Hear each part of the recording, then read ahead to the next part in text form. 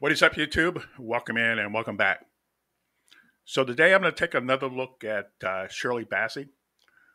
Um, I am intrigued by the Shirley Bassey fans and their passion. I talked about this, my interaction with Shirley Bassey fans on another video of Gigi Delana doing a cover of melodies of hers. And I'll leave the link uh, at the end of the video. Um, but I wanted to touch on this subject because sometimes I feel like some of their reactions are a bit over the top, and I got to start wondering like why is that? Why is that? I mean, I do a lot of reactions to a lot of different female artists, and the phrase "the best ever" is not that unusual. I mean, I hear it all the time with guitar players, you know, and singers. But I think there's something else with the Shirley Bassey fans that I've been trying to kind of dig out and figure out what it is. So, like I said, I think there's something else going here. And with most fan bases, with most artists, the people that are really big time fans, they know a lot more about the artist than just their music. Um, so, I'm going to need some help here from the Shirley Bassey fans because what I'm thinking is when I looked at her past, she was born in 1937 in the UK, Wales in particular, of mixed parents. Um, and even though in her small community where she lived, that was not that wasn't uncommon where she lived, but it was a kind of a constant problem as she was growing up, and particularly everywhere else. Um, and I think at an early age, she did not understand the depth of racism and how deep it goes. I think partly because like I said, she was brought up in a mixed family, so she probably didn't have that intense kind of racism that you see a lot of times. But I think I know, and again, when you go to like Wikipedia, it never delves down into some of this stuff. But I did find something about her, and one time when she was in the United States, this kind of illustrated it for me was that she was in a, I don't know if it was a restaurant or bar. It was probably like kind of a back then, like a lot of times it was the same thing, music, people, you'd have really great musicians in a kind of smoky bar or stuff like that. But anyway, she was in this I think it was a restaurant or bar. It was something with a stage where it was a front and a back, and the people there told her she had to get up and leave. She couldn't sit up front, and the impression I got was she didn't really grasp that at uh, at that point. And yeah, she was told she couldn't sit at the front table. She had to go to the back. This was in the United States. Um, and I know England's kind of a little more progressive when it comes to racial issues, especially back then. Um, but having to get up from where you're sitting to move to a different place, been there, done that. Okay, so I know what that's like and how she probably felt. Um, and a lot of times with artists,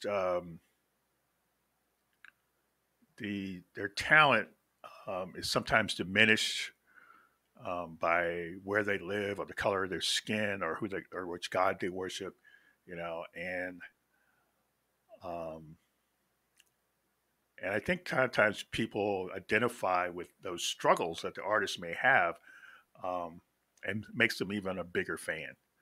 Um, and just as a quick side, like IU, for instance, like her early struggles, I think it's one of the things that endears a lot of her fans to her. Um, and and then you have artists that never get over their struggles. Whitney Houston, for example. Um, But Shirley Bassey, like I said, she had to deal with a lot, um, and not and she wasn't just from a mixed race family. It was not only was mixed race, it was mixed nationalities on top of that. Um, so, um, so like I said, I'm guessing that her fans probably know more about her and about the kind of life she had to live and the things she had to put up with, which I think probably endears to her. Also, I think she's very humble, just from looking at her and how she responds. She just seems like a very humble person. So, anyway, this song um, is "This Is My Life." I think this is one of her great hits. Um, so yeah, Shirley Bassey fans, let me know if I'm wrong. Leave a comment. So let's check this out.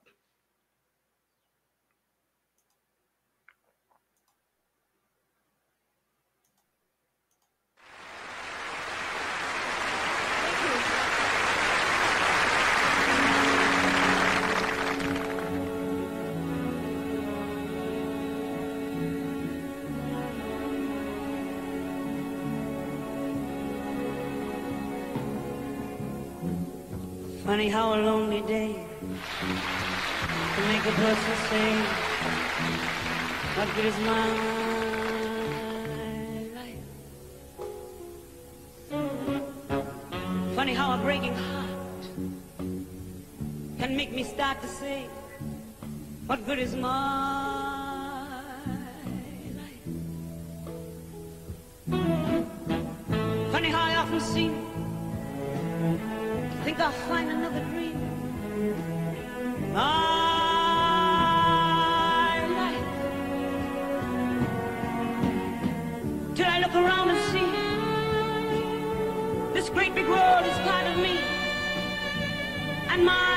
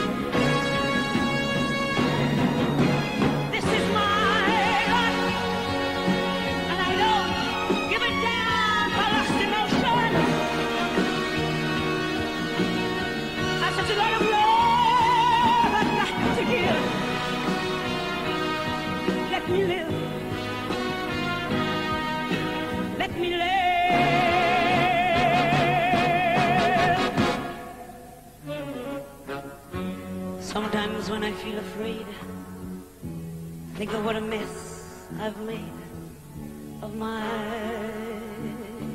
life. Crying over my mistakes, forgetting all the breaks I've had in my life. I was put on earth to be a part of this great world is me and my life. Guess I'll just set up the score and count the things I'm grateful for in my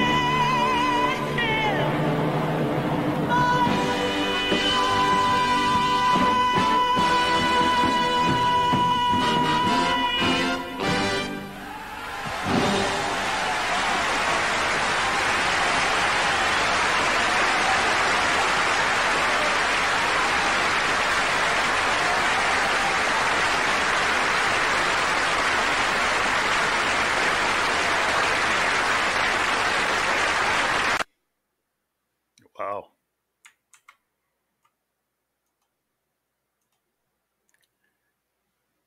She that was about halfway through that song, and she was like, that was very emotional. Um, and you could see it. It was just pouring out of her, um, which kind of goes back to what I was talking about at the beginning. Man, she really, and I've seen a couple other artists. Um, the only other artist I've seen that kind of brought that kind of emotion was Diana Kukanova. She has a sometimes she has that kind of emotional reaction when she sings, because it looked like at the end she was just kind of holding into her emotions. So, um, wow, yeah, that was pretty awesome. Um, so anyway, yeah, let me know what you think. Leave a comment down below, and if you found this interesting, like, comment, and subscribe. And we'll see you later. Bye.